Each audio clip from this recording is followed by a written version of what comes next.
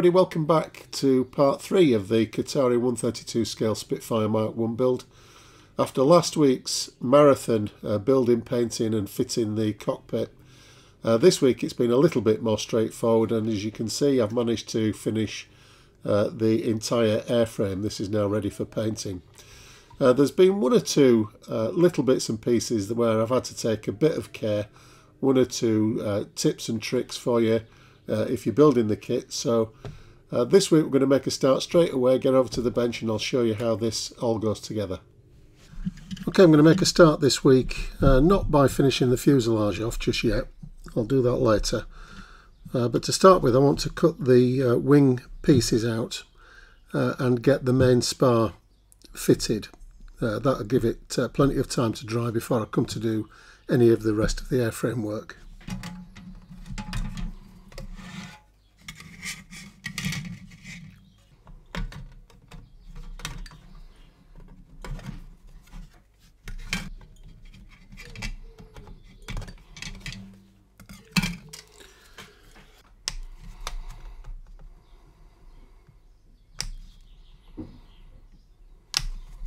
This is the gun camera on the upper wing, which needs to be removed for this particular aircraft.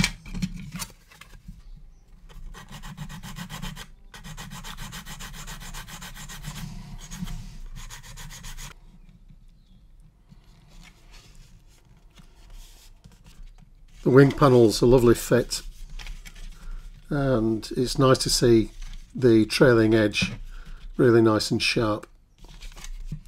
The join of the wingtip to the underside panel, so the wingtip is integral to the upper wing panel, and sometimes you get a step when that arises on other kits, but not here.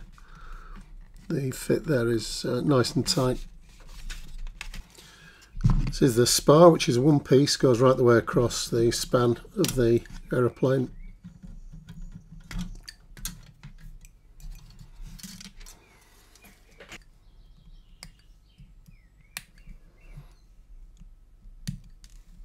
Just making sure that all the sprue gates are absolutely clean. Don't want to interfere with the fit of this piece.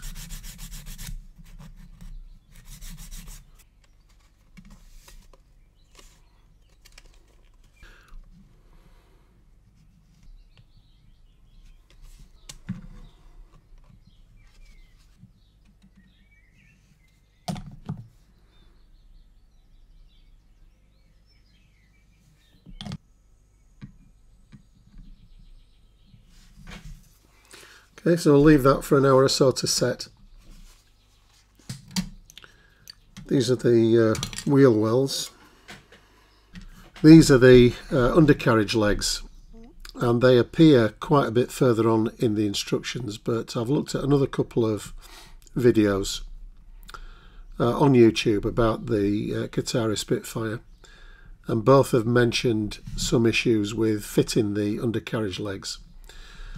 And that's due to the tight fit of this tongue here, which goes up into the wheel well and then slides in to lock the undercarriage into the correct angle.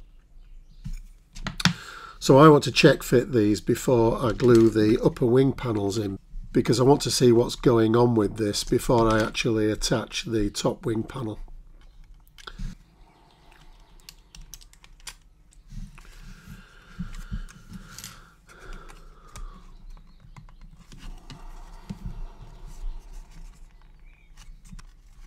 So with the wheel well clipped into place, the undercarriage leg eventually will come up into the inner wheel bay,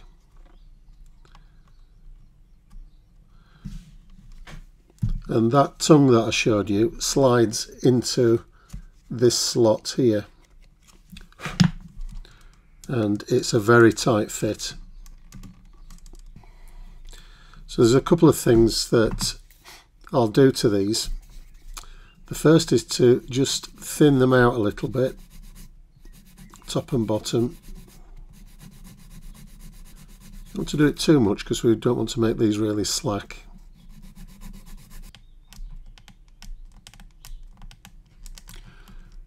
You might be able to hear that creaking, which isn't good on a model kit. And what that undercarriage leg is trying to do is to push up this part of the wheel bay here at the back. So Kotare suggests that we take off a little sliver off this back edge here, just to ease the fit a little bit. The other reason why it's worth spending some time getting this fit correct is because there's another very fine piece of the undercarriage mechanism. It's the hand retraction jack, which goes in here as well. So it's in the vicinity of this undercarriage leg and this tongue. So it's something that if we're pushing and shoving this around too much, it's likely to break that jack.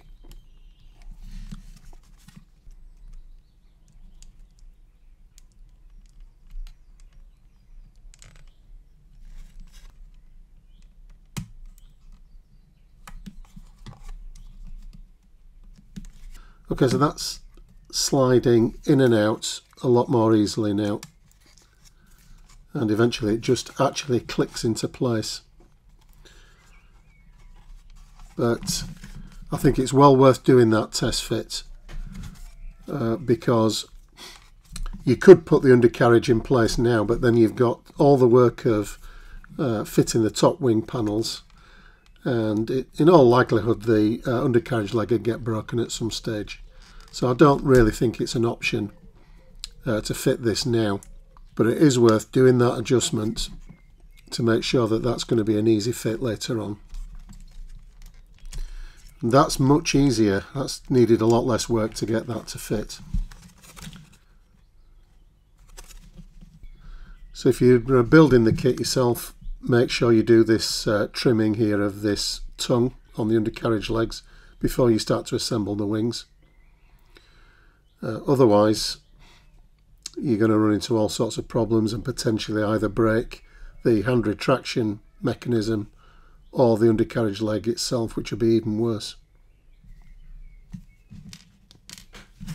The upper wing panels are just taped here because I want to do a test fit again of the wing to the fuselage. Now Kotare give us the wing fillets separately, these parts, and tell us to cement these to the wing assembly before offering it up to the fuselage.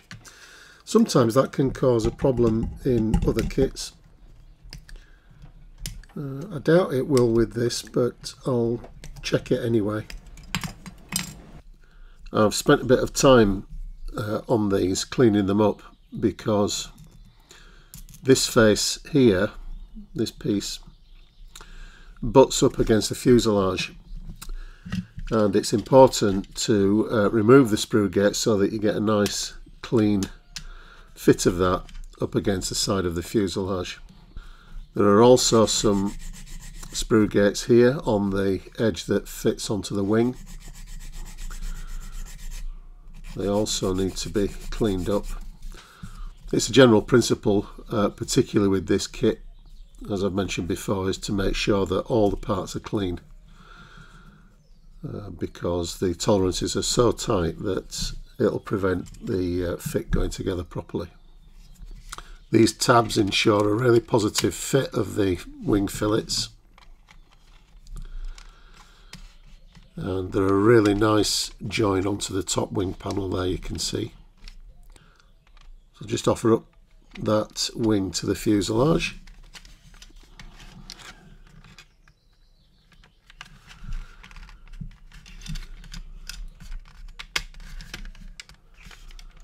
That's fine, that's going to go together all right. Again, you can hear the click, which is very familiar on this kit, so that's going to be a nice fit. So I've no doubts about fitting the fillets to the wing panels. That's going to go together. Okay, so with the wing test fit done, I'm happy with those. We can move back to the fuselage now. The first thing I want to tackle is this fuselage spine, which Kotare give us as one piece, and that's because it preserves the rivet detail on the top of this Spitfire fuselage. Obviously, if it was a traditional half and half assembly, you wouldn't be able to sand the seam and preserve the rivets, so this is a much better way of moulding the kit. There's a couple of things that we have to do before fitting this. The first is to put the beacon, the transparent beacon, in here, and the other thing is to drill a small 0.3mm hole in this beam, and that's just to accept a little piece of rigging connecting the beam to the shoulder belt that we fitted in the last episode, this piece here. It must have been some sort of tensioner, I think, but I'm not certain about that. So let's do the beacon first. You'll notice that I've painted some of the dark earth from the camouflage scheme around the beacon space. And the only reason for me doing that is so that you can mask the beacon without quite as much accuracy. It just means that you can preserve a little bit of the paintwork around here on the masking. So that's just a little trick. It'd be difficult to mask cleanly right up to the beacon here, so it's a better way of doing it, I think.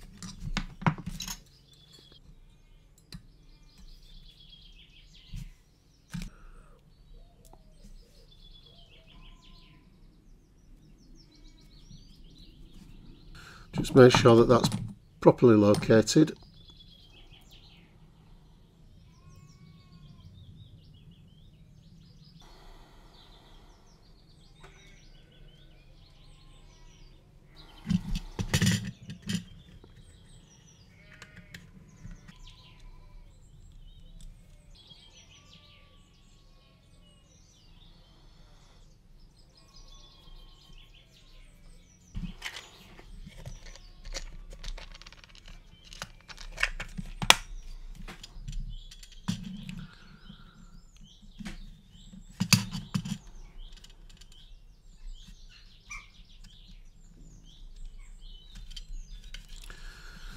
The spine needs to be fitted with a bit of care, just to line it up properly so that the rivets show equally on both sides.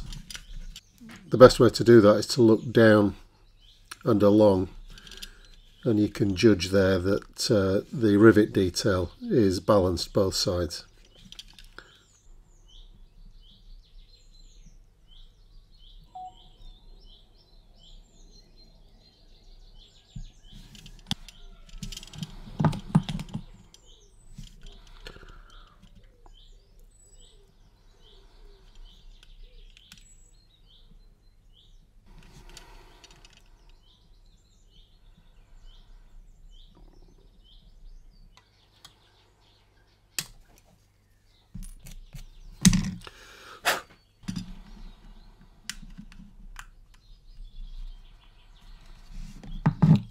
This is the accumulator door.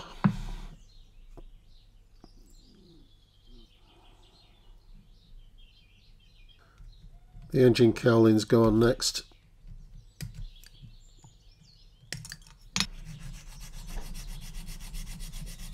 Before I glue these into position, you can see they're a perfect fit. I want to paint the exhaust shrouds, or the insides of the exhaust here. We're going to apply the glue for these cowlings here. This is a really positive location that's provided, and what it also does is it ensures that you're not going to get any glue near the panel line joint, so you're not going to fill the panel line joint and spoil it.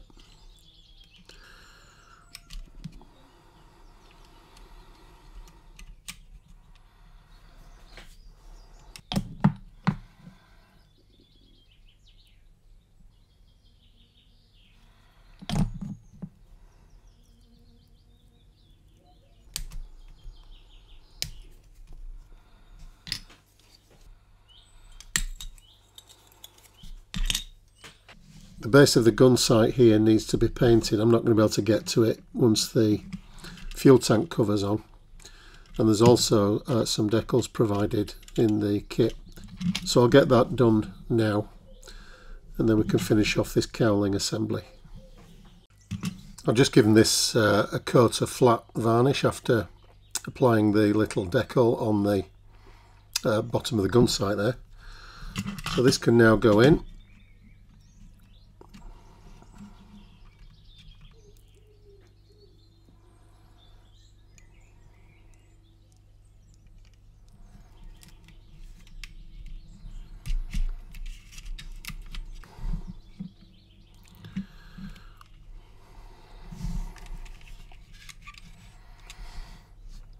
The fuel tank cover here just stands a little bit proud, but that's correct.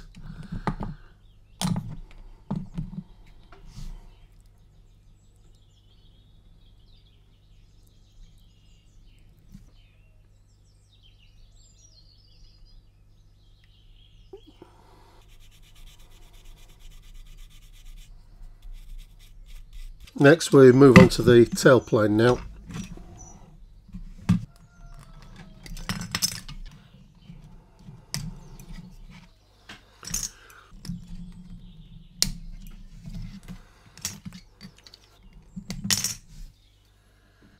And we've got our first empty sprue.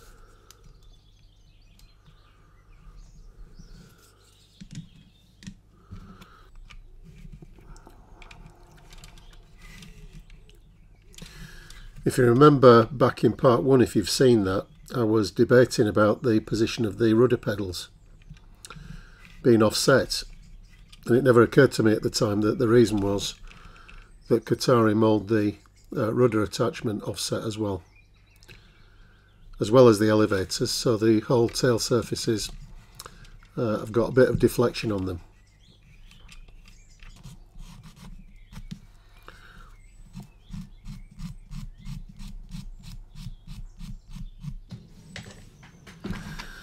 One little detail that Kotare suggests to us is to drill the holes out here in the end of the horizontal stabiliser, just to add a little bit more detail.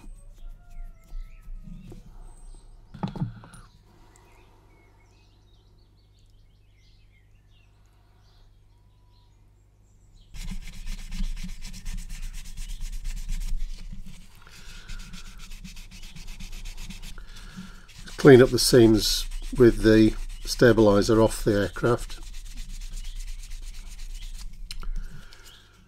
It's just easy to do it this way. You can get right up to the inboard side.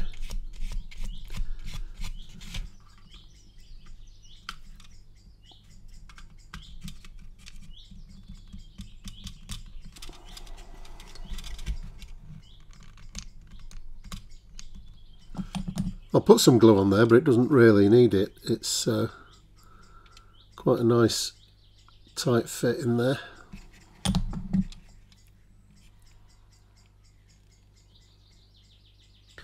So with the stabiliser in place, we can put the elevator on. As I said, they're deflected. And when you've got something like this where you've got a tab going into a slot, I always put the glue in the slot.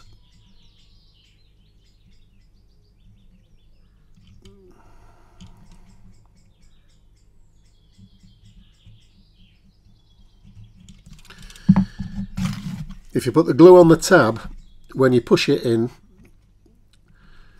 it tends to force the glue back out and into the hinge, which spoils the joint. So what that's doing now is the tabs are pushing the glue inwards and out of the way.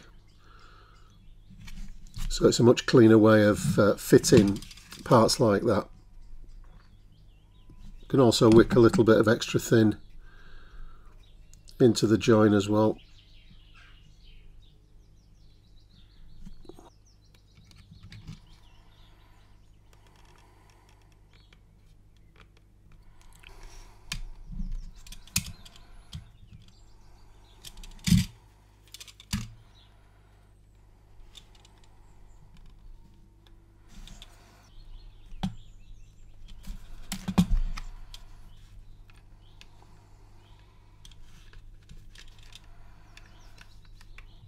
That's the fuselage done as far as Kotare wants us to at the moment. We don't put the rudder or this underside cowling on yet.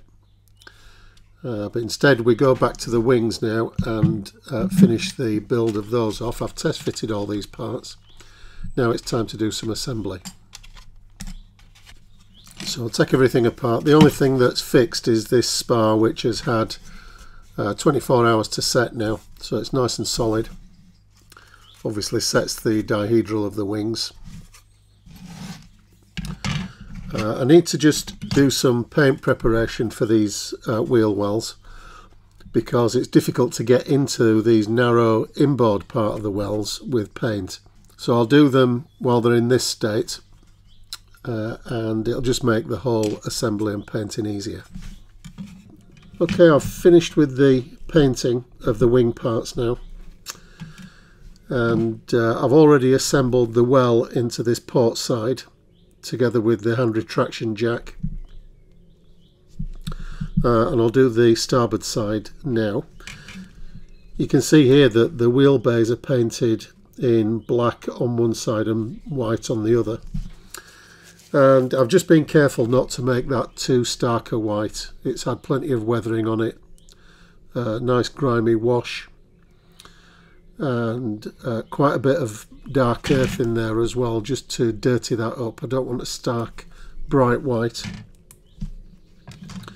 And I've done the same with the surrounds to the wheel wells. The inside part of the wheel bay is in the aluminium colour, so that's all done, again picked out with a bit of a wash. So this is all ready to go together. So the actual bay parts, which are these, just really just clip in. They don't need an awful lot of effort. They've got some hooks on these front parts which really help to engage it down into the lower wing surface. And then once it's in position, I've just dropped some extra thin super glue in there just to make sure it's a really strong bond. It can't actually go anywhere because the spar holds it in place, and of course the top of the wing will lock it as well. Now these are the hand retraction jacks. You can see it in position here.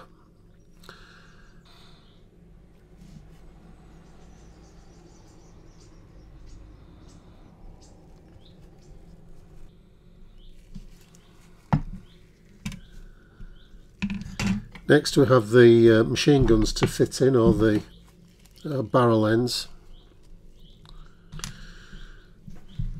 The breeches of the gun on a Spitfire are barely visible. They're buried fairly well down into the wing,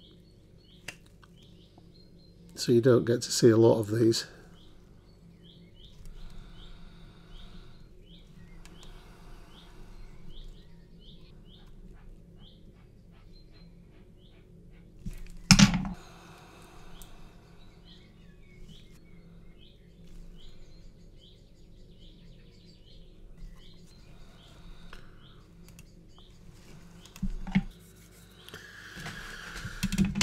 Okay, time for the top wing panels now, and I'm going to leave these overnight to dry once they're in position.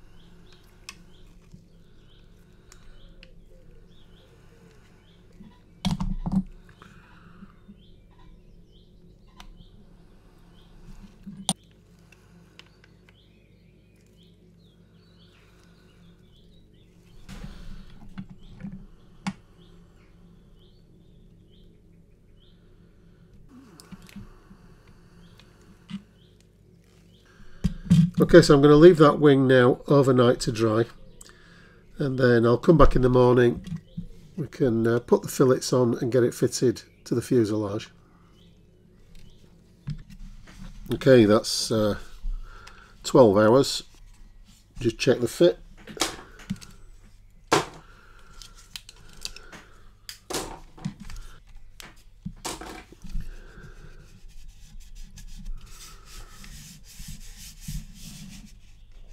Those wingtips are really nice. I'm pleased with those, no step at all in them. Got a bit of excess glue coming out of the back of the flap bay.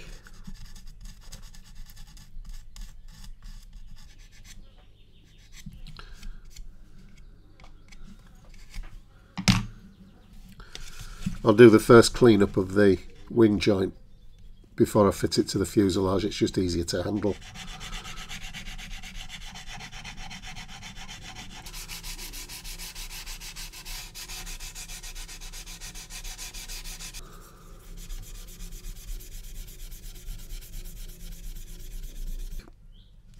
This is Mr. Surfacer for the very fine seam that I've got on the front near these guns. I think what's happened here is that the guns that are fitted inside are probably just obstructing the fit a little bit.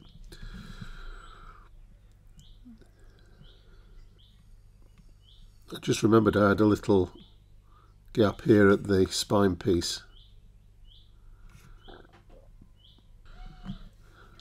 And just noticed along the front of the fin as well.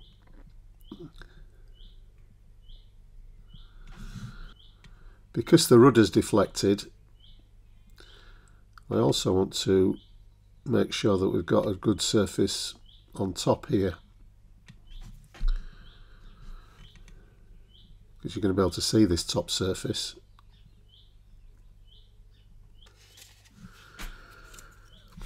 We'll fit the fillets at this stage.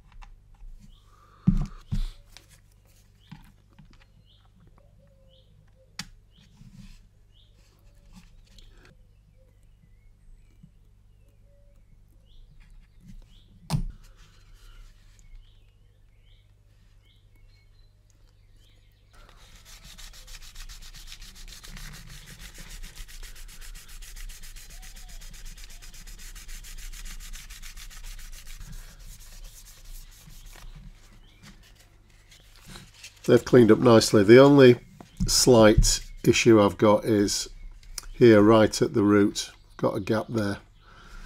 And that's my fault, because earlier on you might remember that I removed the gun camera and I didn't make a good enough job of that. I've left a little stub in there which is just holding the wing open a little bit.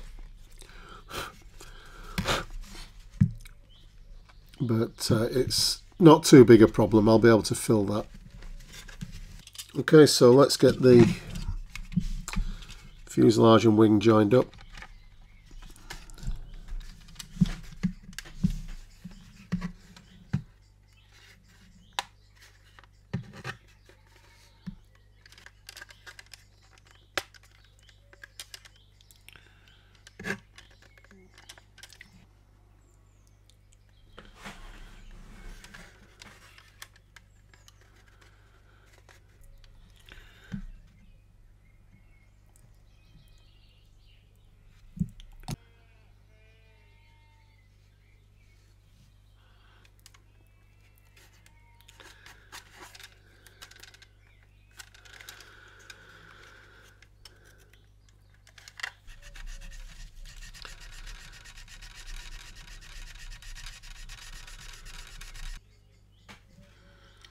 That join's pretty good, can't get much better than that.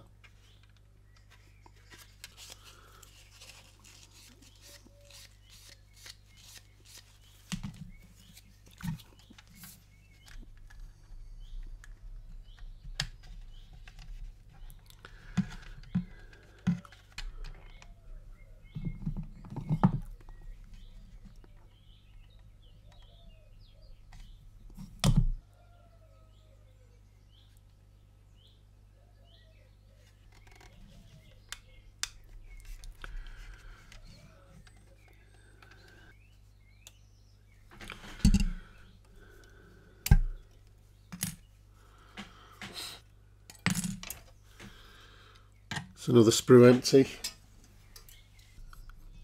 I just want to be careful on the back of these ailerons, just to make sure that the lovely thin trailing edge is preserved. So just a very gentle sand with the thin stick here.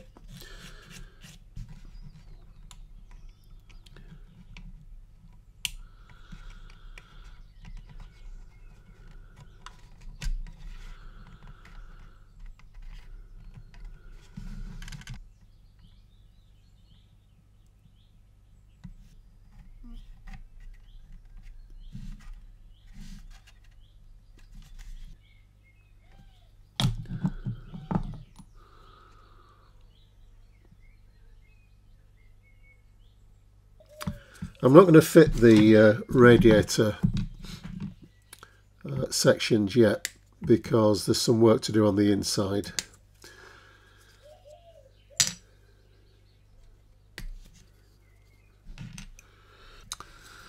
I remember at Scale Model World at Telford last year on the Kotare stand, I looked at the test shot of this part and it's fit onto the underwing surface. It was fantastic then, and it's just the same now.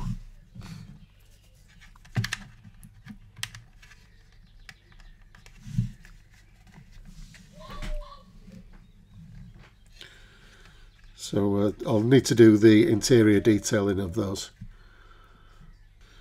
Okay, that's one finished airframe. I'll do some cleanup of this over the next day or two and get a coat of primer on it. The only thing I'm slightly concerned about is the sanding of this lower fuselage here and how to reinstate the rivets, the positive rivets. I do have some rivet decals, so I might try those, see what effect I get from those. But apart from that, it shouldn't be too long before I can get some paint on this model, and that's what I'll be doing in the next episode, in part 4. So hopefully you'll be able to join me for that one next week. In the meantime, enjoy your modelling, everybody. I know you will be enjoying your modelling if you're building this kit. But for now, take care, and I'll see you in another few days. Bye for now.